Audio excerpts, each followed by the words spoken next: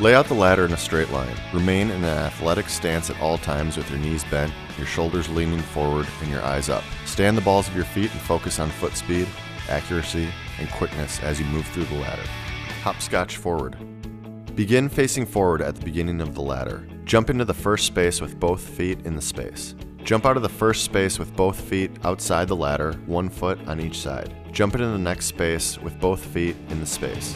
Then jump out of the space with both feet outside the ladder, 1 foot on each side. Repeat this down the entire ladder. Sprint out as fast as you can after you clear the last space.